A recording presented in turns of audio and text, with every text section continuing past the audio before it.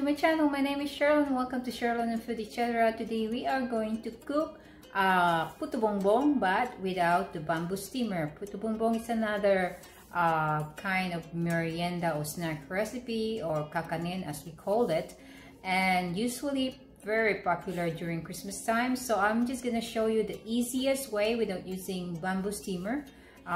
We are just going to use banana leaves for our puto bongbong. So let's go start it. So for our ingredients, we have 4 cups glutinous rice flour, 1 3/4 cup water. So we have purple olive flavor condensed milk. That's just for coloring, to get a color to our glutinous rice flour. You can use just regular purple food coloring or the ubi flavor essence just to get some purple color, and that should be good. Have some margarine, some cheddar cheese for our toppings for later, banana leaves. I'm using the frozen ones from I got from the Asian store, and condensed milk. This is just easy. Just put the water into your glutinous rice flour and start mixing it until you get the dough. Okay.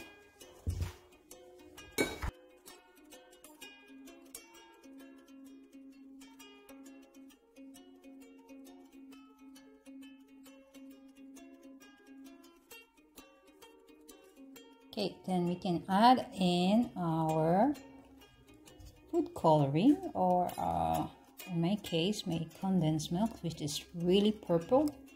So puto bongbong usually is colored purple,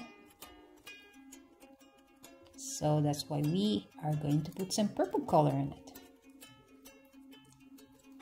And it's usually cooked with a bamboo steamer. Since we don't have bamboo steamer, we're just gonna use banana leaves, which works the same thing. I mean, banana leaves gives extra aroma into our puto bongbong as well. Some people use foil, by the way. If they don't have banana leaves, you can use foil.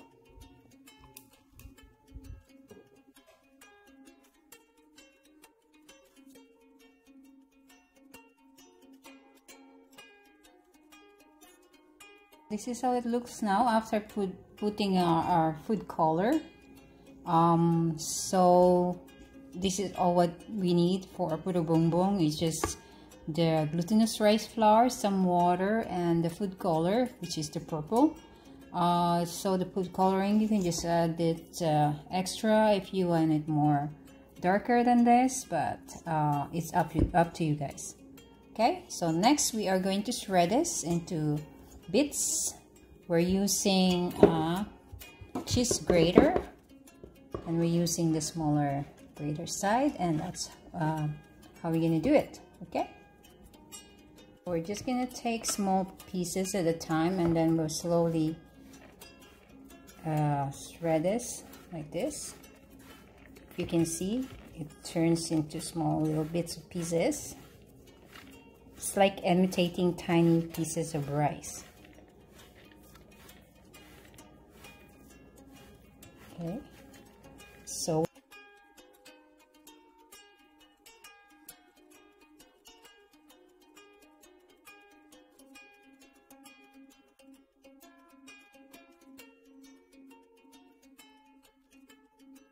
this is how it looks now after shredding it. So next we're going to put it into our banana leaf before steaming it. So we are going to spoon it in our banana leaf.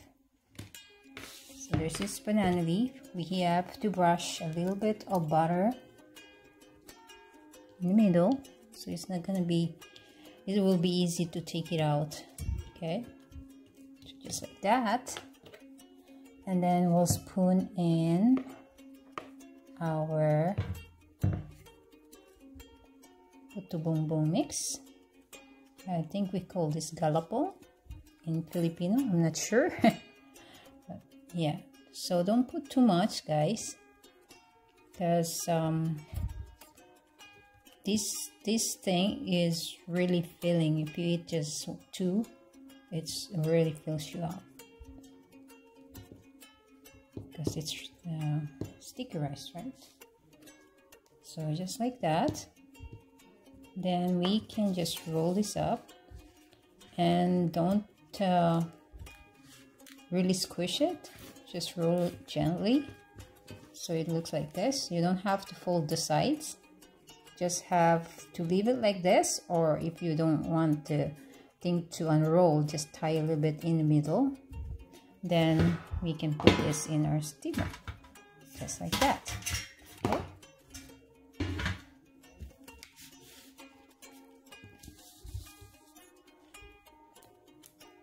So my frozen banana leaf is not really a good quality. Some of it is ripped, so I have to use whatever is left.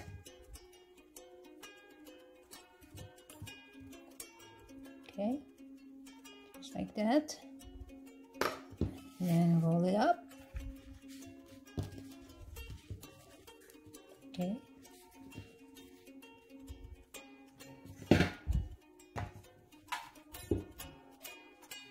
So make sure this side that's open is down, so it's not gonna unroll. We'll hold it. Okay guys, this is how it looks like right now. So we're going to steam this for at least 10 to 15 minutes in medium heat.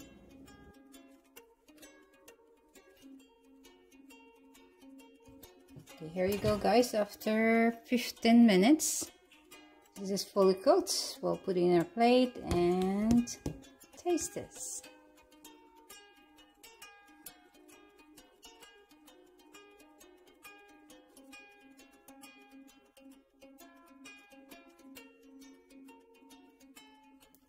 Okay, first we are going to brush some butter or margarine on top. Just like that. And some grated coconut,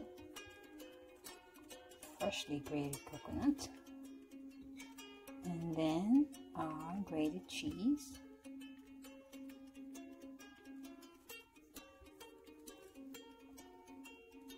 this would be our condensed milk.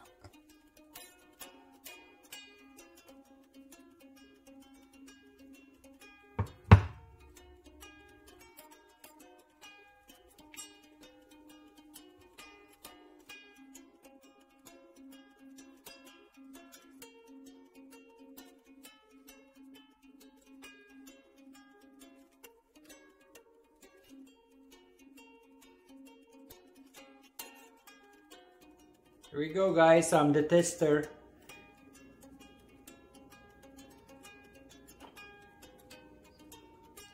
It is my first time to taste this dessert, but it is very good. Thank you, Han. Say puto bongbong. Puto bongbong. Puto bongbong. Puto bongbong. There you go. That's another snack. Salamat po. You're welcome.